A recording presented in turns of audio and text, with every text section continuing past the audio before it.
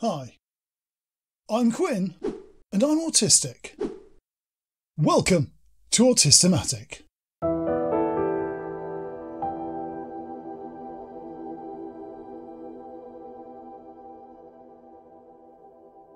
Ever since autism was first established as a diagnosis back in the 1940s, academics and scientists have theorised about us. They've dissected our brains and sequenced our genomes, and despite decades of published papers and some very well-paid careers and dubious honours, they still haven't found what they're looking for. Others have tried to explain our minds through observation of our behaviour like we would wild animals, but have failed to nail it down because they've been looking from outside. Daft ideas like extreme male brains and absent empathy would be laughable if they weren't so damaging. In the midst of all this noise and failure, there have been genuine leaps forward that autistic people have embraced because they do make sense to us. They genuinely help us because they provide an insight into our own minds, and in doing so enable us to build personal strategies that help us navigate a world which seems to sabotage us at every turn. If you've watched my previous work, you'll likely be familiar with the double empathy problem. Double empathy is the brainchild of Damien Milton, who's autistic himself and has autistic children. Discovering double empathy was one of those moments in my autism journey that put a huge enthusiastic smile on my face. Here was a theory that made sense to me, that echoed my personal experience and ran parallel to observations I'd made about myself and autistic people I know. The same happened when I first read about monotropism. It made perfect sense. I could see myself in it, relate it to my experiences, and just like double empathy, it described not only my weaknesses and failings, but also my strengths and triumphs. Again, it germinated in autistic minds. Those of Dinah Murray, Wen Lawson and Mike Lesser. Sadly, Dinah and Mike are no longer with us, but Wen is still working and writing in Australia. Monotropism is a theory about how the flow of our attention differs between autistic and neurotypical minds. Our attention is a finite resource. There's only so many things we can concentrate on before we start to make mistakes. The way we distribute our attention influences how we perform tasks, how we learn, how we mix with other people, and even how we attend to basic needs. According to the theory of monotropism, the average neurotypical mind allocates significant attention to our surroundings, to the people nearby, and to thoughts and plans unrelated to our current situation. On top of our main focus, there are hazards to watch out for, people we may want to respond to, physical needs like hunger and fatigue, emotional states, and plans for what we may do next, say next, or eat for dinner.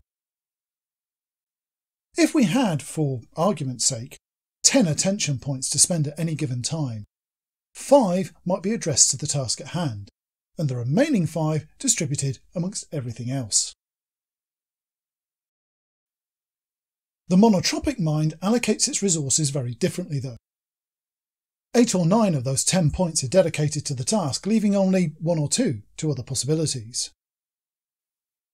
When our attention is all on one thing, it gathers a force of its own, a mental momentum if you like, and this makes it hard to change direction. We can't just drop everything and change tack when we're asked to, because there's so much mental force propelling us in one direction. If someone tries to talk to us or our stomach starts rumbling, we're not only less likely to notice, it may take us a lot longer to react and to work out how to respond when we do. We have to slow down before we can start peeling away attention points to allocate to the new task, and that takes time and effort.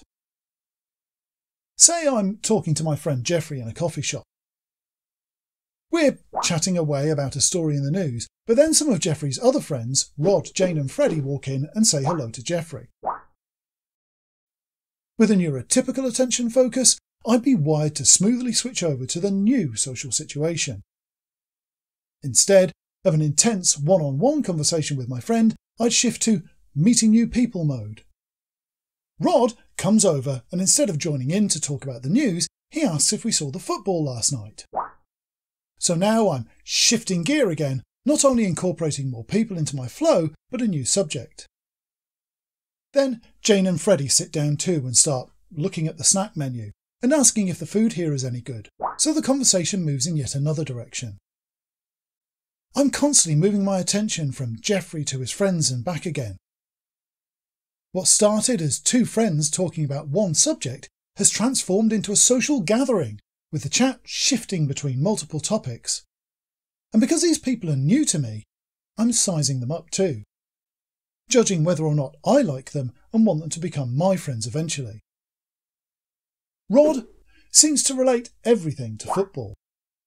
Jane seems to have very strong opinions on everything, whilst Freddie seems keen to agree with everything Jeffrey says. The chat has twanged around between soap operas, football, reality TV, a George Clooney movie only Jane has seen, more football, the roadworks outside the cafe, and the relative merits of Xbox Series versus PlayStation 5. If I were neurotypical, my mind would be constantly flitting from one topic to the next. From Jeffrey to Rod to Freddie, then back to Rod, Jane, Jeffrey again, and so on, depending on who was talking at the time. I'd be thinking about whether I agreed with them or not, and whether I should speak up when I disagree, pretend to agree with them, keep quiet or change the subject. As an NT, I'd likely enjoy the experience because in neurotypical terms, banter and socialising are considered distinct and worthwhile activities in themselves.